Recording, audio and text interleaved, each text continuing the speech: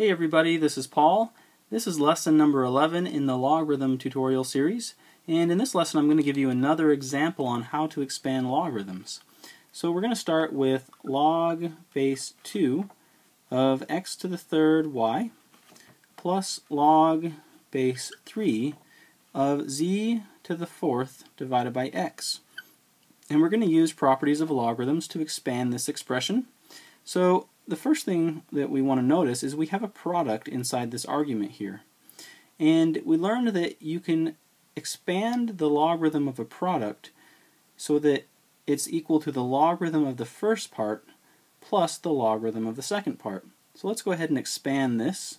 So this becomes the logarithm base 2 of the first part, which is our x to the third, plus the logarithm base 2 of the second part, which is our y.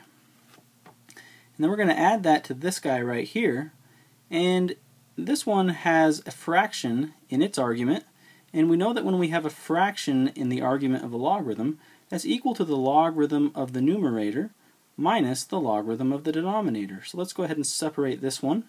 So this becomes log base 3 of the numerator, which is the top, z to the fourth, minus log base 3 of our denominator, and x is in the denominator. And so we've expanded this a little bit, but we can do a little bit more. We've also learned that anytime you have an exponent in your argument, you can take that exponent and move it out front. So we can do that to both of these two terms. You can bring the 4 out front and the 3 out front.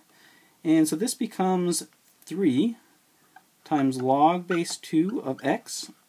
The 3 got moved out front, and everything else stayed in the same spot. And log base 2 of y is already simplified, so we're just going to leave it. And here we can bring the 4 out front. So this becomes plus 4 log base 3 of z, and minus our final term, log base 3 of x, stays the same. So this was just another short example on using properties of logarithms to expand an expression of logarithms. So basically, log base 2 of x to the third y plus log base 3 of z to the fourth x is equivalent to saying 3 times the log base 2 of x plus log base 2 of y plus 4 log base 3 of z minus log base 3 of x. This entire line is the exact same thing as this line up here, just written in a slightly different form. So thanks for watching. You guys have a great day, and stay tuned for some more math tutorials. And don't forget to subscribe to my channel so that you can go ahead and get all of my tutorials as I put them out. So anyway, thanks for watching, and don't forget to subscribe.